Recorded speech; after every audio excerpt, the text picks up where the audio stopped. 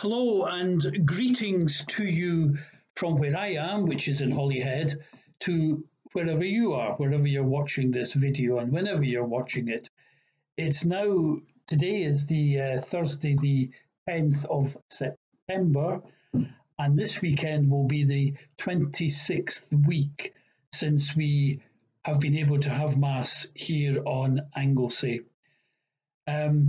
But the good news is there's a glimmer of hope because yesterday here in Holyhead, Wednesday, we had our first Mass.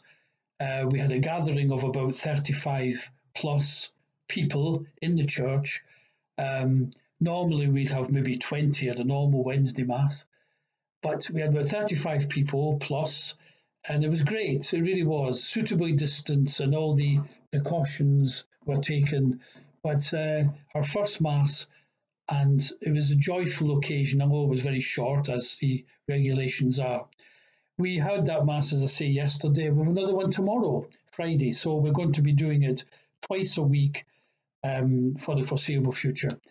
And the good news too for the community in Bentley is that they are able now, they've got their volunteers, people volunteering their services for stewarding, etc. They've got a Mass next Wednesday, and they're starting off there, which is good news for that community in Bentley. Llangefni too community is preparing for the opening of Mass sometime soon during the week, but we don't know when yet. That's still to be worked out. Sadly, for the other four communities, it's not possible at the moment due to restrictions on movement in churches and going in one way and coming out the other and so on and so forth. But we hope that someday soon, sooner rather than later, we will be able to celebrate Mass on a Sunday, on a Saturday night and Sunday, so we can come together for the pinnacle of our liturgy, which is hearing the Word of God and receiving the Lord in Holy Communion, all at the one service of Mass under the one roof in our various churches. Hopefully that will come soon. But another piece of good news is the service of Word that takes place every third week by Zoom. There's a gathering of people from all over the island and beyond who come together to pray a service of the Word. And the great thing about it is it's done by the parishioners, it's done by you who volunteer and who are asked maybe to read this or to read this prayer or to lead us in a hymn, etc.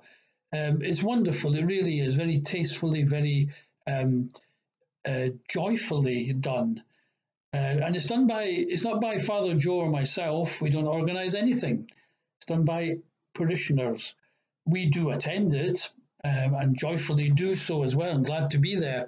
But we can't take any credit for it. It's organised, planned, prepared and executed by parishioners.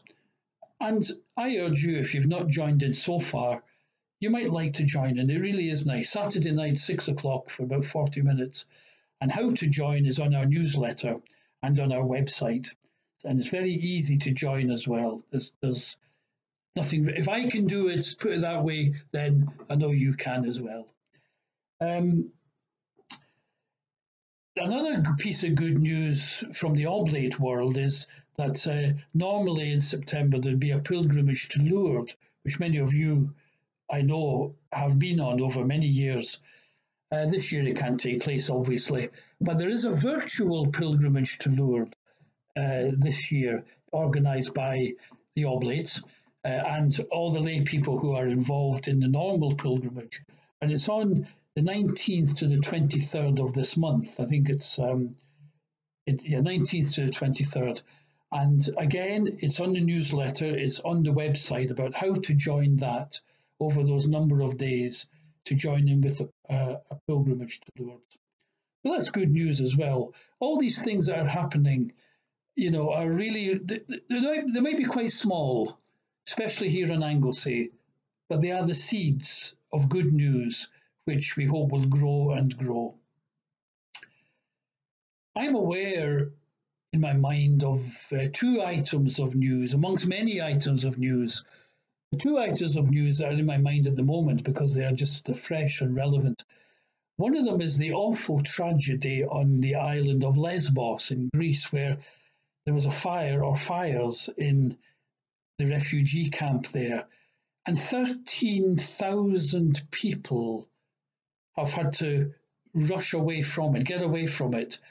And in the process, their tents, their meagre possessions, their tents, and any possessions they've had have been wiped out, and they've had to move because of this fire. I know things can be bad for us in Britain with this COVID-19, and they are for many people. I admit there's tragedies going on. But overall, for an awful lot of us, it's not really that bad when you compare it to what those people on Lesbos and other places too have to put up with.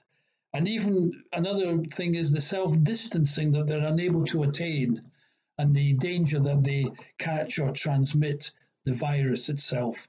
It's a tragedy, but like a lot of these things, as long as it happens over there, wherever over there is, then it'll soon go from our news bulletins and even from our own minds. But maybe today we could pause for a moment and somehow ask God's help for them at this amazingly difficult time. The other piece of good news, or not good news actually, I don't think it is anyway, is what's happening as I speak in Westminster, the Mother of Parliament, the so-called Mother of Parliament. We have a situation where our government has been accused by many learned and knowledgeable people, and some of them, many of them, in the House of Lords and the House of Commons, who are saying that the government is breaking international law and causing distrust among nations. It's breaking the letter, spirit, and the timing of the law, which is set up by the EU negotiations, which Britain signed up to freely to protect the Northern Ireland Protocol. I think it's sad and a disgrace, actually, these things are happening. But I better not say too much because I might be revealing my colours. That saltire over my shoulder might give an indication of some of the things I feel about all that. But I'm not going to go on about it. I just think it's shoddy and tawdry. I really do. We're very much aware too of, as always, our friends and relations who are sick and are troubled at this time. Many physically sick, some mentally, anxiety, depression. It's an awful time for them, for you, who are one of those persons. And again, our prayers as a community, as our faith community on Anglesey, we remember you. Many of the names are in our newsletter. Many aren't, but we include them all. We include you all in our prayers, that God's Holy Spirit, the Comforter, may be with you at a time that can be very difficult. And for those who have died, we pray for them too, that they may rest in peace. So I want to finish by reading a prayer that we have published on this week's newsletter, or it went out with the email that went with the newsletter. And this is the prayer that comes from Chester Cathedral. It's one of 8 prayers. We used one last week, and I'm using this one this week. So I'd like to pray that as I conclude this little video. Here it is. It's a prayer for the world, and the context is Psalm 27, chapter 14, where it says, "Wait for the Lord, be strong, and let your heart take courage." And this is the prayer. God of love and hope, you made the world and care for all creation, but the world feels strange right now.